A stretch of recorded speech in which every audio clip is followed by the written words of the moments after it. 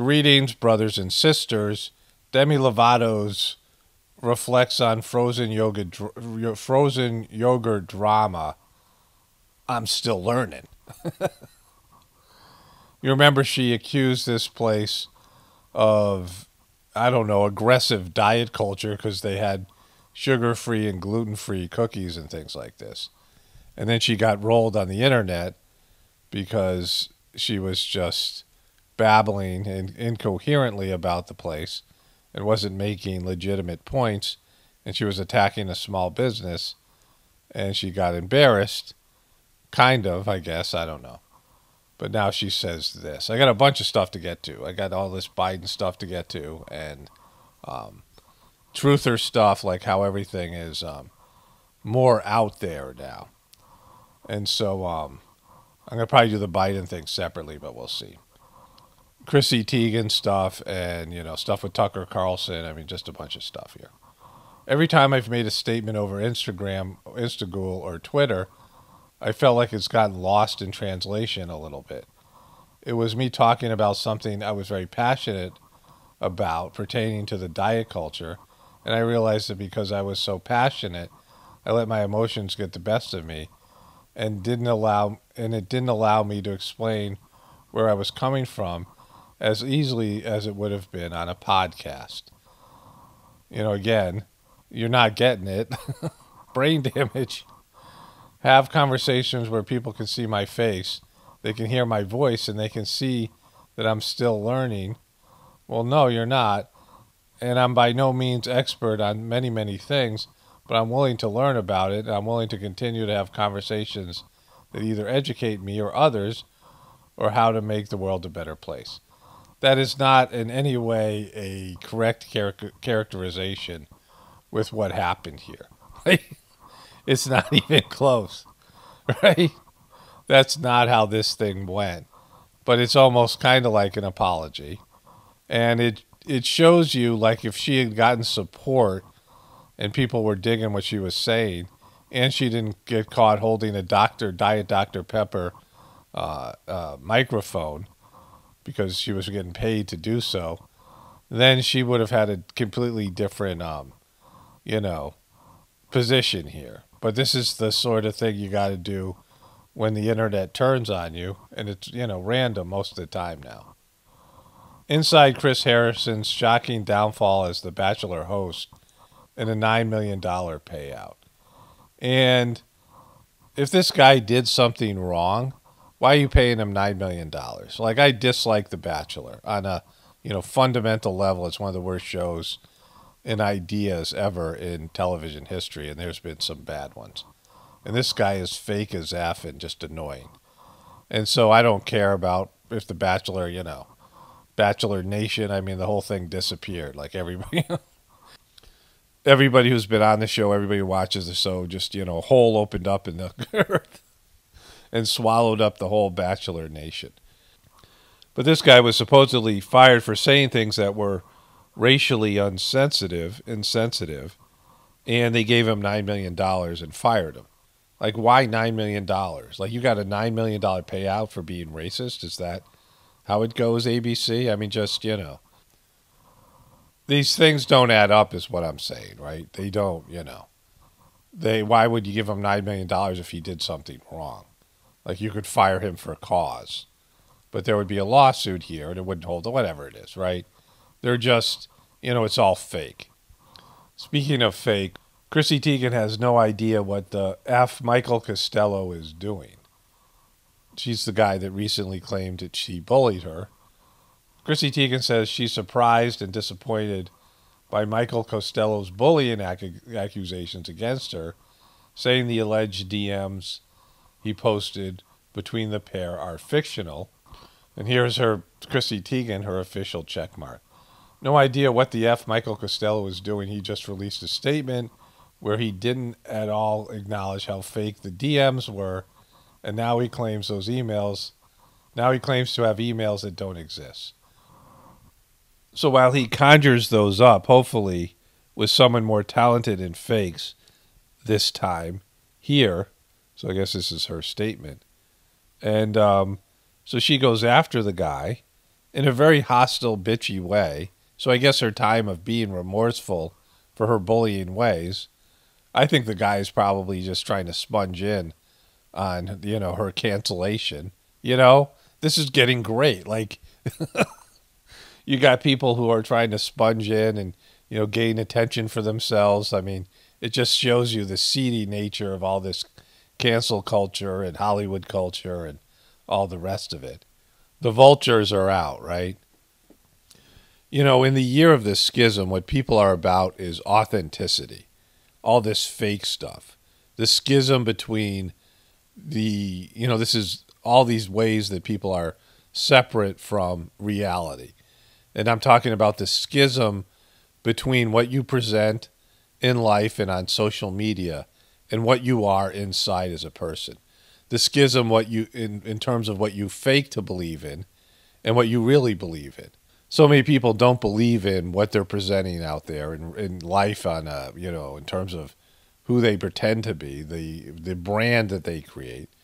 And news media personalities, I mean, people are just leaving them in droves because they're all fake as F. And then MSNBC put out this wonderful commercial that validates all these things. What does her ascension mean to you? Ask a simple question. Ask a simple question. We think she is the first woman of color vice president. Ask everyone. So that's about Kamala. So they're saying that Kamala, they're trying to pose that people really like Kamala. She polled at 1% of Democrats before she quit. She couldn't even make it to the voting, right? She didn't even make it to the game. She was so unlikable. She went up to like 15, 20% at one point, 12% for a little bit.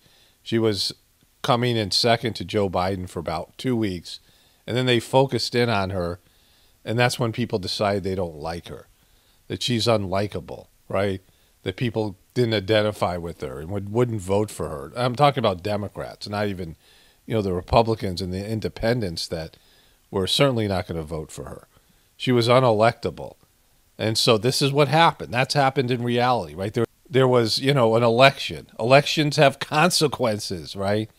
And so they're trying to pretend that this historic moment that was completely contrived because she couldn't make it to the actual voting. She quit before New Hampshire and Iowa. Like, that's a fact. That's a historical fact that she couldn't make it to the election.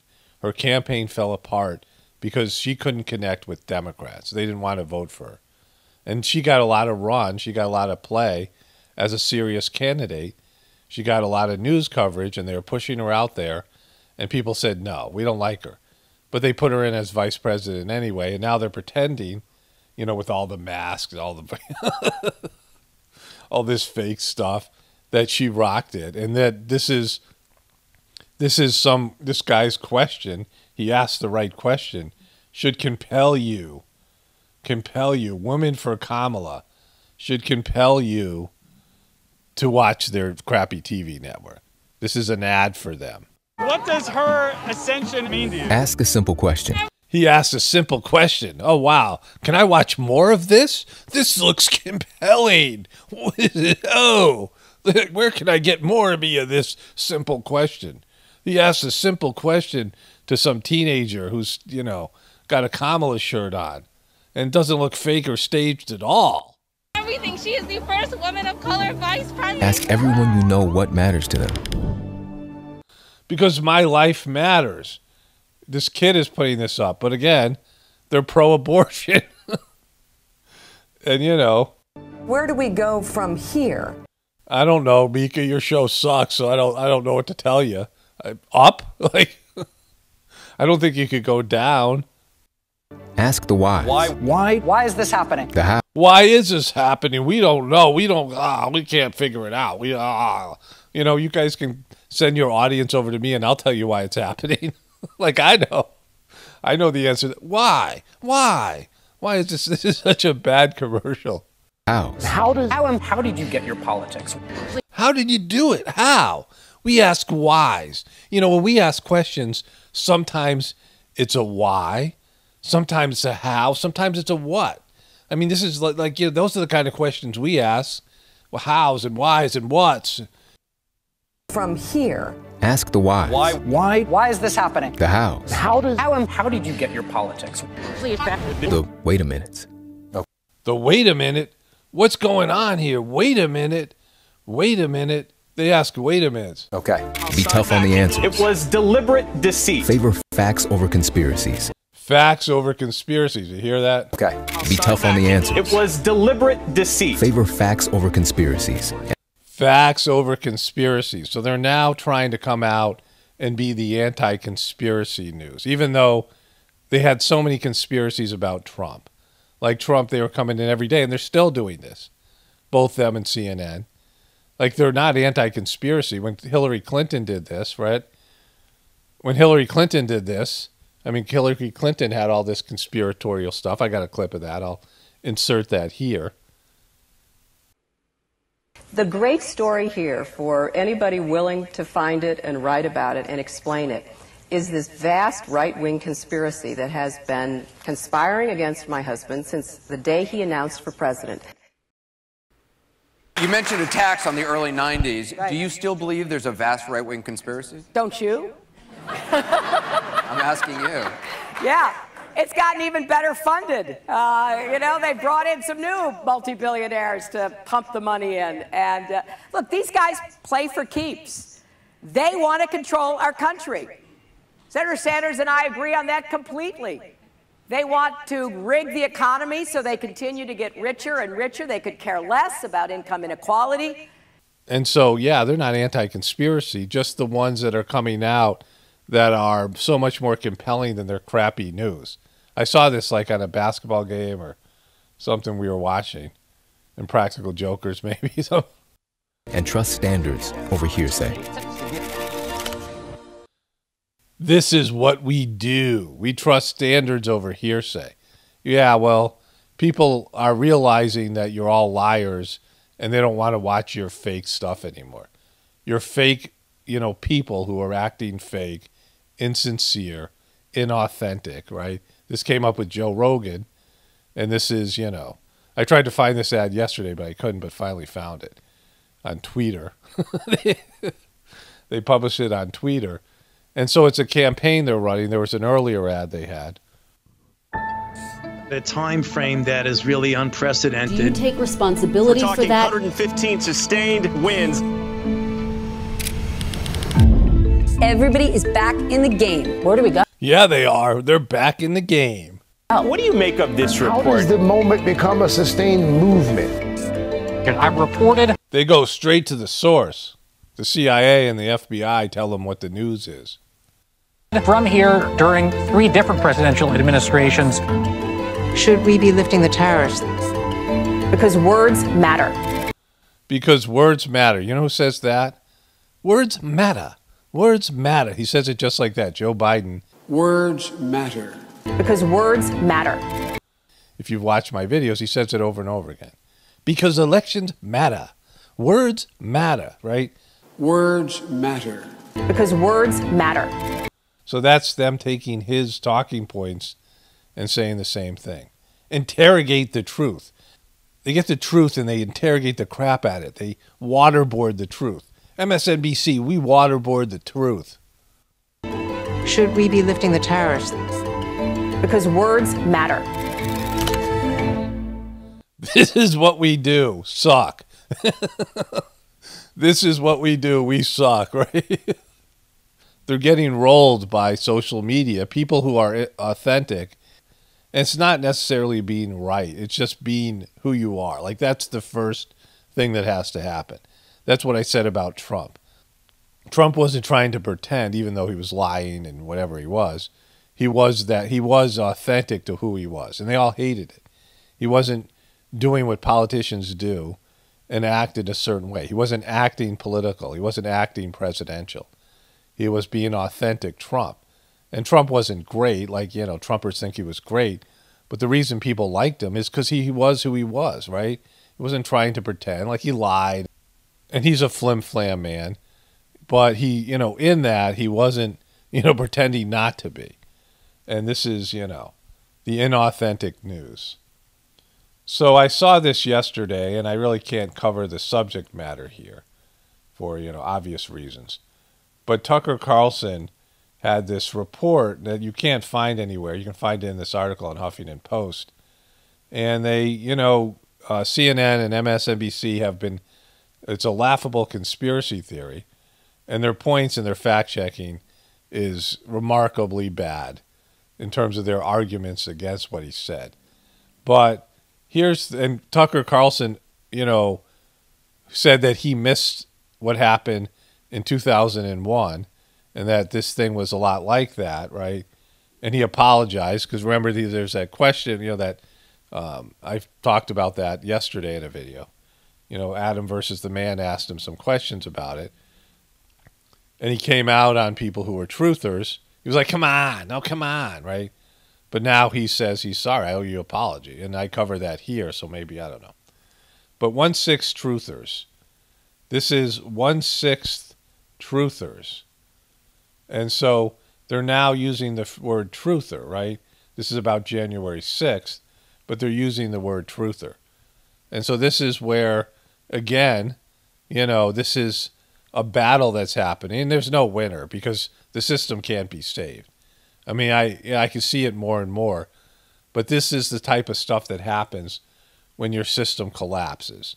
The snake eating its own tail. This is the kind of president you get. Joe Biden isn't a mistake. It's kind of president. Trump isn't a mistake. These are the kind of presidents you get when the apocalypse is happening, when your country is collapsing and the world system is collapsing. This is the kind of stuff that happens, right? This is the lies that have to be purged out of your system that were, have been around forever. Like all the evils that are coming to the surface now have been around forever, and they're all acknowledging it. And the news media is trying to, contrast themselves. They're getting destroyed on social media by authentic people who are coming up with more accurate and more sincere analysis of reality. The news media has failed. And instead of saying, okay, we're not, getting it, right? We're not able to rise up to that. We're not able to, we're being eclipsed. We're being, overshadowed by people who are doing, individual people who are doing a better job than we are. Instead of rising up to that and say, all right, we got to learn from them. We got to see which way the wind's blowing. They're saying we're the opposite of that. We're the opposite of truth. And we're just going to be fake and, pretend that we're, into what we're doing, and we're just going to go down with our ship and, the country in itself. Just be honest. But the problem is, once the truth comes out, the system collapses. So I wanted to include this. I've been having this up on my toolbar for a number of days. Joe Biden at the EU summit. And it starts off here with this woman welcoming him. And he's so low energy. You can barely hear him. And, he's wearing out from the trip. And, just another level of embarrassment here. We need to team up and join up to tackle the big challenges we have ahead of us. So from our side, a very, very warm welcome to Brussels and to Europe. Thank you both very much. It's been one of the great pleasures getting to know you both more personally than just in terms of our official positions.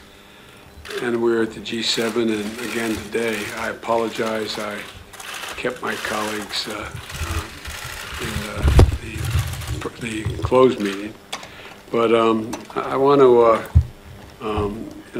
He's just so low energy.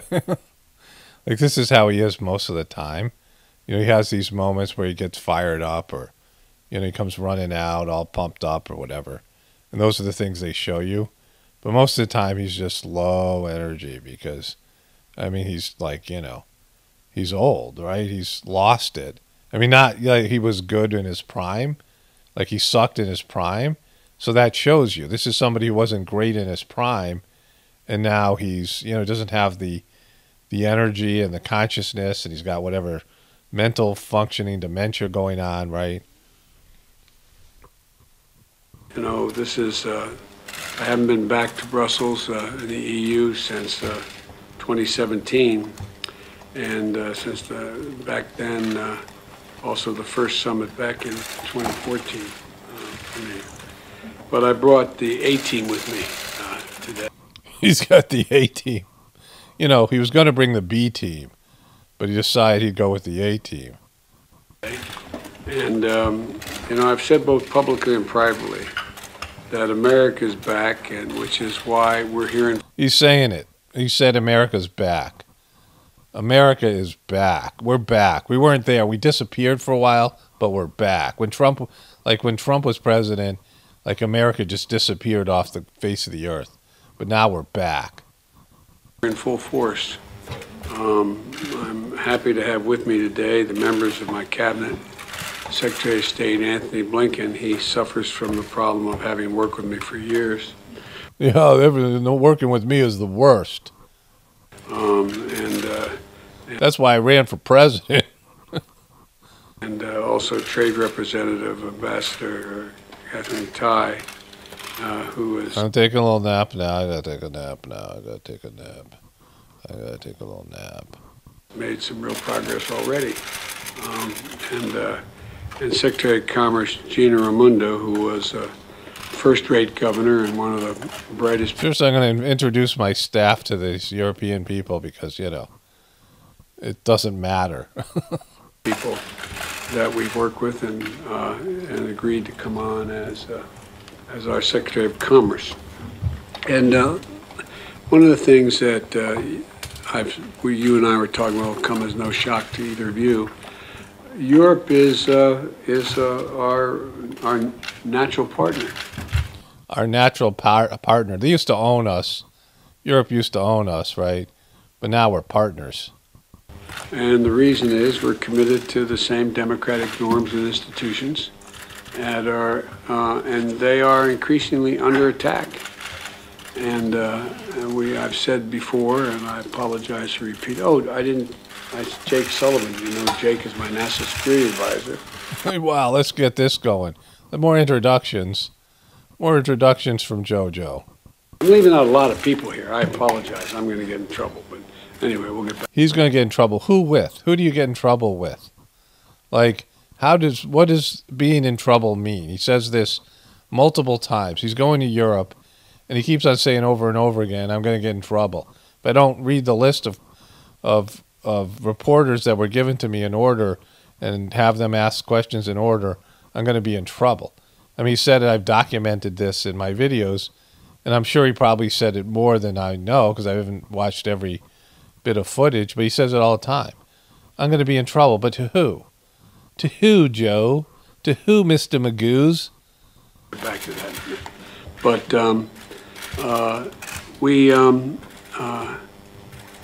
you know, there's a lot that is happening. I used to always, my friends would... He hasn't said anything in the last minute. Like, he's just... I mean, he hasn't said anything significant since being there. But, like, this is him without a script. Kid me in the United States Senate, the years I served there, for always quoting Irish poets. They think I quoted Irish poets because I'm Irish. He quoted Irish poets, so this is his message to the EU summit. I quote Irish poets. Let's jump off from that. It's not the reason. I quote them because they're the best poets in the world. That's why I quote them. But all kidding. The Irish are the best poets, and I just thought I'd say that here in Europe, just laying down the gauntlet. Aside, there's a stanza from a poem of an Irish poet who had just lost. He said, "All's changed utterly. A terrible beauty has been born." I think all has changed in the last 10, 12 years, and it's not because of any one person. I think we're in the midst of a terrible beauty having been born, a great shift in... A great shift is happening. In technology, a great shift in development of the world, and it's causing great anxiety in each of our countries and uncertainty among many of our colleagues is what's going to be their place in the world. Let me just scratch myself here. They're going to be replaced by new technology. Are they Let me put my hand on my face. going to no longer have a job? What are they going to do? And that comes along at the same time that also generates, when uncertainty is generated politically. You just said you're not going to have a job. What are you going to do? You know, robots are going to replace you. We're in a great shift in technology, a great shift in development of the world, and it's causing great anxiety in each of our countries and uncertainty among many of our colleagues is what's going to be their place in the world. They're going to be replaced by new technology. Are they going to You're going to be replaced by new technology. their place in the world? They're going to be replaced by new technology. Are they going to no longer have a job? What Are you no longer going to have a job because you've been replaced by AI or a robot? Like JoJo, laying it down in a mumbling, you know, like softest possible tone. are they going to do? And that comes along at the same time that also generates, when uncertainty is generated politically like that about individuals, it also generates some folks who are less than, how can I say it, somewhat more like charlatans trying to take advantage of those concerns. And we see it. Like he's saying, Trump is saying we can make America great again when everyone knows you're going to be replaced by a robot. Like these charlatans who lie to you and tell you that your job and your lifestyle can be changed, it can be saved, even though that we all know it can't be because we're moving full force with this and we don't care who we steamroll over, right? Like that's all, you know, code for that. In Europe, we see it in the United States, we've seen it around the world, this phony populism. Phony populism. People who are talking to the concerns of their subjects, because that's how this really works, they're slaves, and saying, yeah, we can stop this from happening. We're on your side. We're listening to you. We hear you. We hear you don't want this to happen. And that's what he's talking about, phony populism with Bernie Sanders and Trump. We actually are listening to you, and we're not mansplaining the things that you don't want to hear, right? This whole social agenda that's happening, this whole Hollywood morality that's being rolled out, and people are freaked out because their kids are being indoctrinated into this, the whole everything, right? Now, not that Trump was, you know, Trump's a flim-flam man. I'll get into this more in just a bit. But Trump actually listened and appealed to what the American people wanted to hear and delivered that message, and he just called it phony populism, right? This just tells you everything you need to know. He's admitting to it all, right? That these changes are coming. You're not going to have a job because they have robots. Your place in the world is no longer, you know, things are changing. Technology is changing. And that all these people are freaked out about it. And how do we deal with it in the phony populism that people are saying, hey, this doesn't have to change because they're pushing it forward with their, you know, European partners. Somewhat more like charlatans trying to take advantage of those concerns. And we see it in Europe, we see it in the United States, we've seen it around the world, this phony populism. So it seems to me that the best answer to deal with these changes is that to have a circumstance where our economies grow, and they grow together, and they grow still based on the value set that united us in the first place. Economic growth is not possible. I've talked about this in terms of the debt. We do share just the same basic values of human dignity, human rights. As my colleagues I'll be very colloquial with you.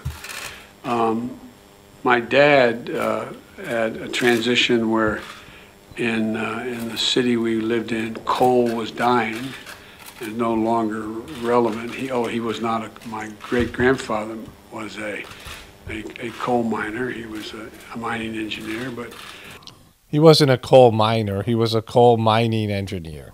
This is the part I saw. I hadn't seen the earlier part. But I was watching this, and I was like, he's going to tell another family story. Now, first of all, coal mining engineers design mines and develop systems and processes for extracting coal from the earth. Anyone wishing to work in this field must complete a bachelor's engineering degree that focuses on mining, geology, and civil engineering. This is an educated position, and their starting salaries are from $60,000 to $65,000. So if he was doing this, right, if his grandfather was doing this, he wasn't a coal miner. Coal miners suffer, horrible stuff, right? So Joe Biden also had a plagiarism scandal where he lifted speeches from other people in 1987 when he first ran for president, and he lied about his family. And he said that they were coal miners and a bunch of stuff that he lifted from the stories that he lifted and stole from other people. And then that's ruined his candidacy, right? And so he said this, I made some mistakes, but now the exaggerated shadow of those mistakes has begun to obscure the essence of my candidacy and the essence of Joe Biden. It cannot measure the health of our children, the quality of our education, the joy of their play. Yet the gross national product does not allow for the health of our children, the quality of their education, or the joy of their play. Let us pledge that our generation of Americans will pay any price, bear any burden, accept any challenge, and meet any hardship to secure the blessings of prosperity and the promise of opportunity for our children. We shall pay any price, bear any burden, meet any hardship, support any friend, oppose any foe, to assure the survival and the success of liberty. So he got caught lifting these speeches, among other things. And I started thinking as I was coming over here, why is it that Joe Biden is the first in his family ever to go to a university? Why am I the first Kinnick in 1,000 generations to be able to get to university? Why is it that my wife, who's sitting out there in the audience, is the first in her family to ever go to college? Why is Glenys the first woman in her family in 1,000 generations to be able to get to university? No, it's not because they weren't as smart. It's not because they didn't work as hard. It's because they didn't have a platform upon which to stand.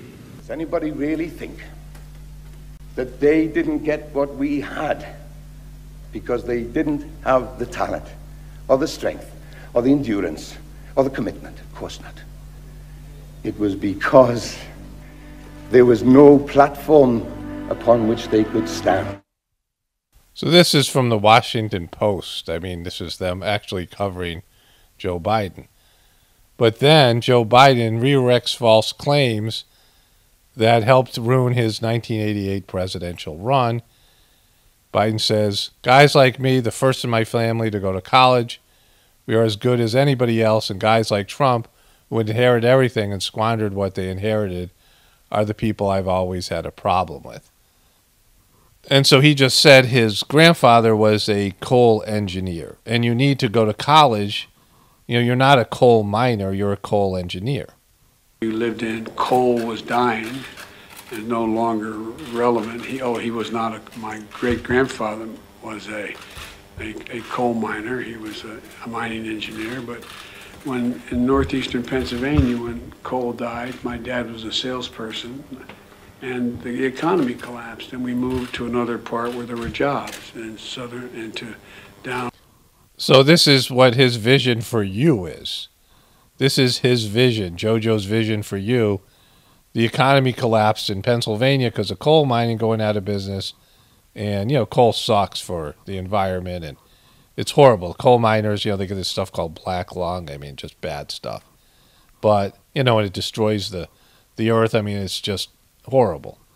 But this is what he's talking about in terms of climate change. They're going to get rid of coal mining, for example, and other things, and your jobs like that are going to disappear. And some of the jobs maybe are bad jobs or things that aren't necessarily good for you and the environment. But this is not just coal mining, this is across the board, because he just said it. People are scared because technology is going to replace their jobs, right? And he's making this story, oh, yeah, my family was in Pennsylvania, and then we moved to Delaware, and then I was the first guy to go to college, and I became a lifelong politician, so it all works out. Down in Delaware, at the just across the Pennsylvania border.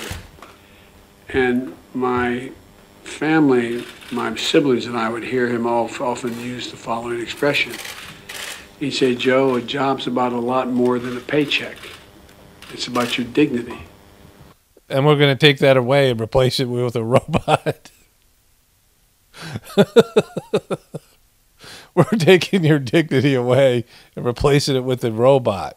He'd say, Joe, a job's about a lot more than a paycheck. It's about your dignity. It's about respect. It's about your place in the community. It's about being able to look your child in the eye and say, honey, it's going to be okay, and mean it. I think we sometimes forget that. It's about the dignity of the worker and them being able to hold their head high. And so I think we have an enormous opportunity if we think in terms of these changes, particularly in terms of global warming. If we think of it in terms of jobs, the kind of jobs that we're going to have to create to preserve the environment are jobs that can pay well, that are going to be new technologies that working class, blue collar workers, as we say in the States, will be able to make more money. That's what they say in the States. We'll be able to make more money. From here, where is the money going to come from? Like, how does what you're talking about generate money and income to where jobs are going to be better for people and create more jobs? Like, is it the government, printing money? Like he's talking about the infrastructure bill and things like this, and going further into debt, because it's not business. This isn't, this isn't creating a business. The green energy stuff isn't going to create a business.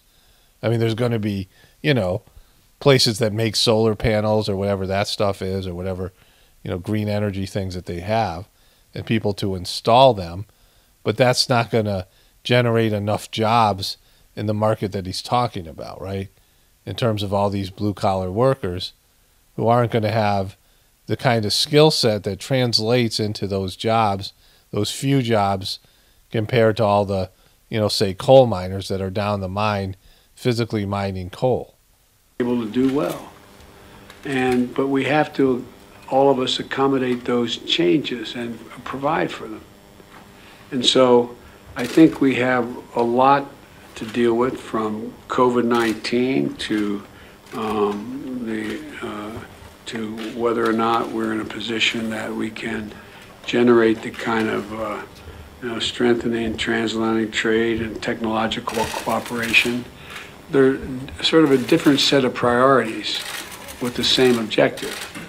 How do like-minded countries sharing the same New World Order agenda values work together to improve the living standard for not only our people, but for the rest of the world? And I think we have the capacity to do that. But it's going to take an awful lot of hard work and determination. And let me just itch my eye here. Let me itch my eye. Like I'm giving you the Illuminati eye. This is the Illuminati eye signal, everybody. I'll conclude by saying one of the reasons I'm optimistic is because of our younger generations. In Europe as well as the United States, the young generation, this one, is the best educated in American history. Yeah, you really, this is what you're banking on? This younger generation that's completely, depressed and broken and doesn't believe they have a future and has limited attention span, is the most entitled and completely indoctrinated, entitled on one hand and indoctrinated by Hollywood morality and Hollywood agenda that's gone out on a cultural and social level. This is the generation you're banking on? The ones that are ratting out their parents? It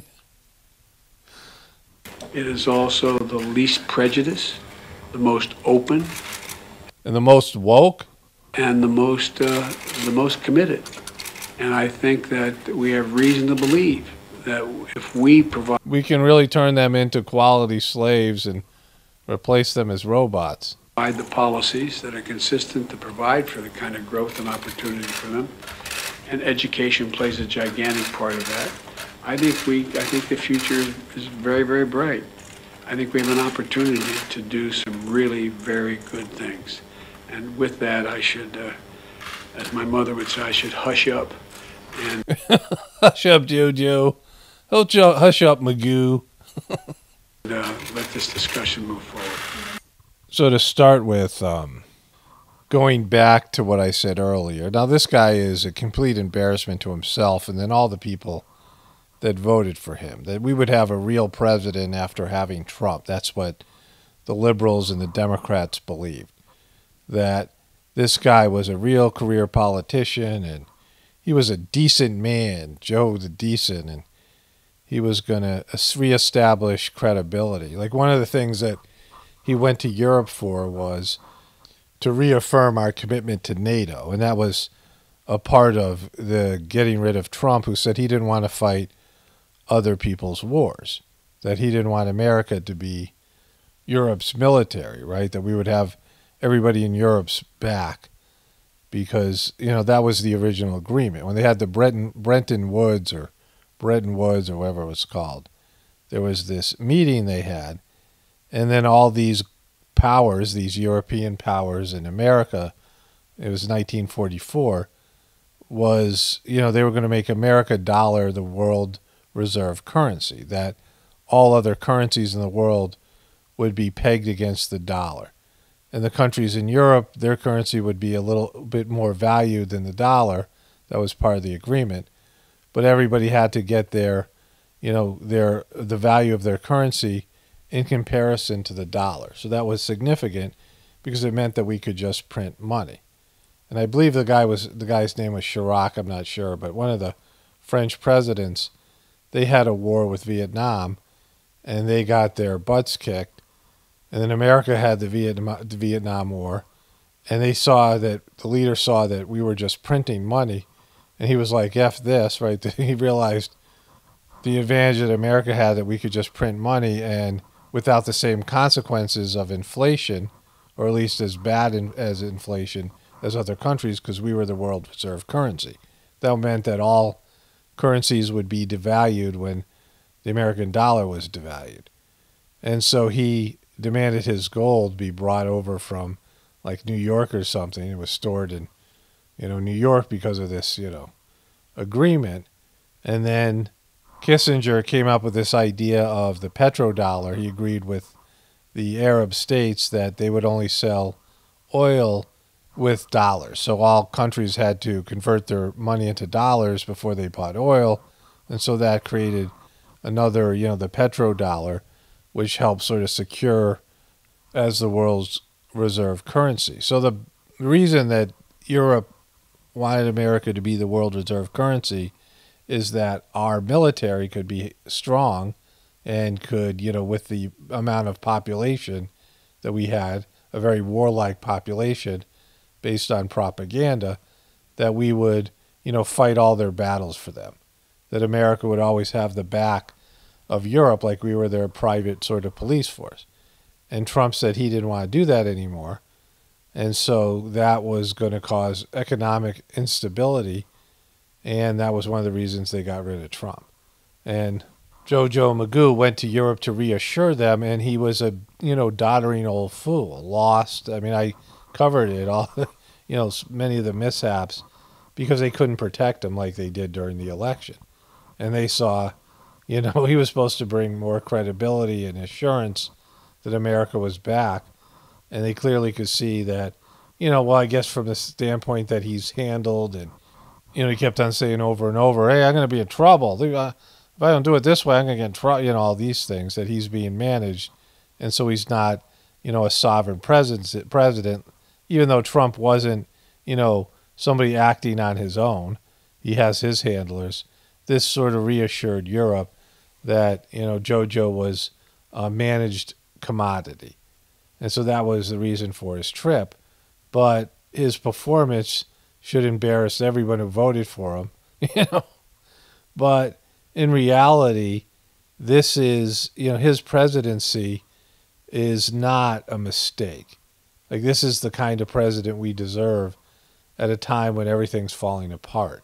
Like, he's admitting that everything's changing with technological growth, and this fake populism by Bernie Sanders and Trump wasn't going to, they couldn't deliver on their promises because people are going to be pissed when they find out about the New Deal they're getting in terms of, how life is going to be in the future for, the next generation.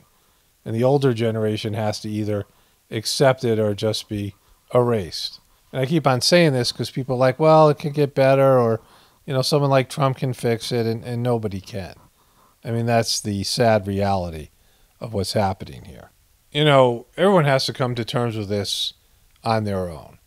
When I first started the Heartfulness meditation years ago, I read Babaji's, the second master of the books, Reality at Dawn. And he had a chapter at the end of the book entitled My Vision. I just reread it. I was going to read it for this video, but I'll do that in the future. This video is already really long. But you can find this book at the Saj Marg bookstore, online bookstore, but it's also Reality at Dawn. If you Google Reality at Dawn and Saj Marg, there is an online version you can read. And this is a very simple book that explains the heartfulness system. And when I read the book, I knew I understood it only because I had done the meditation and received the transmission, the energetic transmission you receive when you do the heartfulness meditation. Again, a free system. The transmission in these sittings is, given it. You can get these sittings through the YouTube videos and through the app, all these things I've discussed in the past. But at the end of the book, he just lays out why the heartfulness system works and how it works. And then he talks about the future and how only spirituality will save this world. And I hadn't thought about being a spiritual person in years. Like, I hadn't really thought about God very much, or like I had done some, so a little bit of a few things right before I started the heartfulness system that made me start thinking about God and divinity a little bit. But I had, through most of my life, I was 29. After I was about 13 or 14, my mom used to have prayer meetings and these like nuns and these people coming to my house. And so when I turned about 14 or 15, like I started to smoke pot and I stopped thinking about God, right?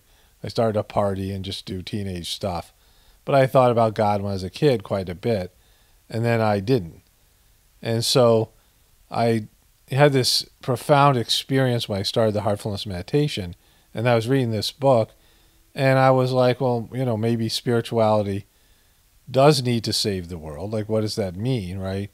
Because when you watch movies, and I want to cover this in a longer video just talking about this concept, why I say only spirituality will save this world.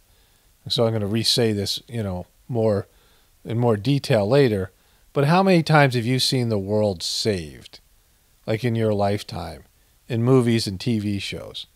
Like in this year alone, all the movies that have come out, I mean, in terms of all the superhero movies and all these movies, you see the world being saved over and over again by so-called heroes. But in reality, the world isn't been in jeopardy of being destroyed like ever, right? Like the earth has never been in jeopardy of being destroyed, but the modern day civilization and the nuclear weapons and then some of the other things that we've done, some of the technology that we've been given without really understanding or knowing what that technology is, has made it so that the world is at risk of being destroyed, at least as we know it, and being depopulated, that all life on planet Earth would be destroyed. And so this was him saying that there needed to be an intervention. And then he broke down, the problems with materiality and the material pursuits of human beings, and why only a, movement by the human population to have an internalized connection to God would save that. And I thought about this, and I was like, well, I guess I've experienced the transmission, so I might as well have some, open-mindedness to this idea. And then he gave extensive details in what the transformation of the earth was going to be, in terms of countries collapsing and, some continents like some countries falling into the ocean. I mean, just all kinds of, huge shifts to the planet that were going to start in.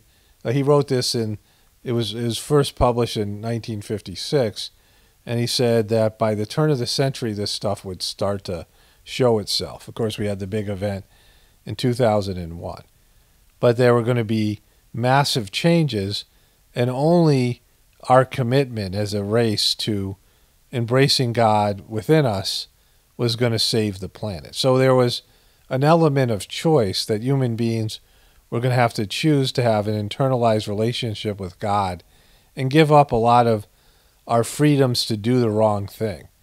Because when you're in communion with God, you can only make the right decision, or there's immediate consequences to your, to every part of your being until you make the right decision.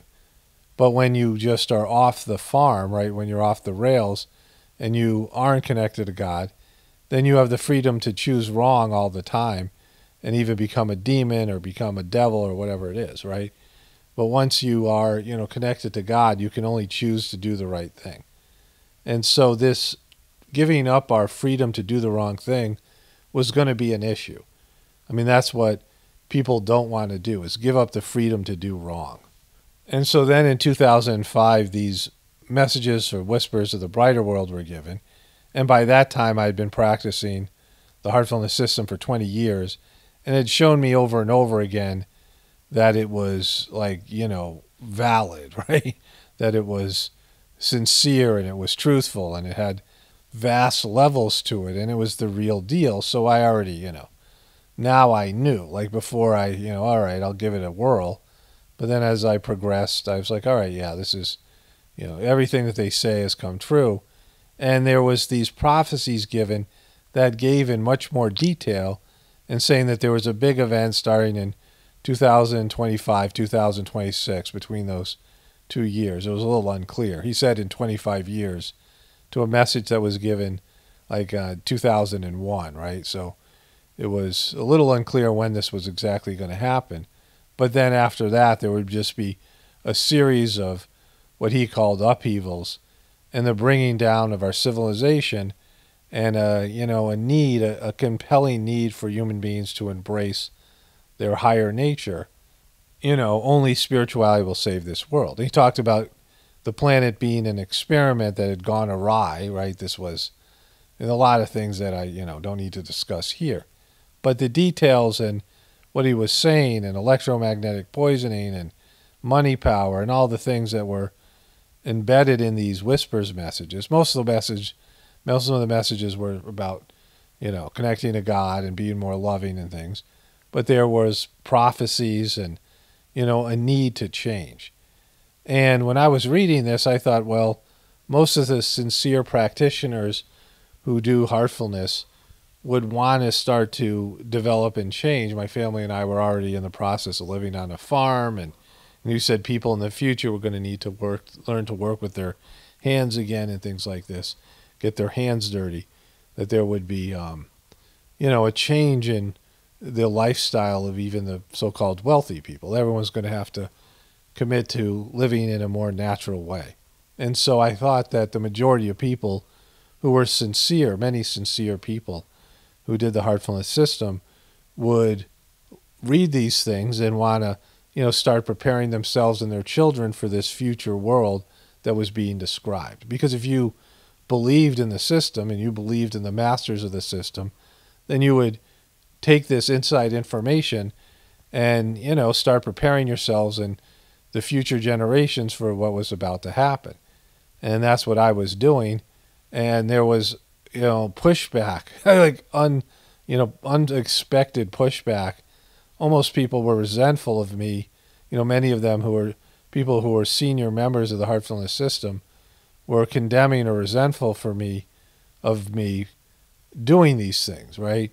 Of taking these things seriously. Even people saying, you don't really believe that stuff, right? Like this kind of, I mean, this was a shocker to me. People who had, made the heartfulness system the most important thing in their lives, many of them donating, millions of dollars to the system, didn't really believe in these prophecies.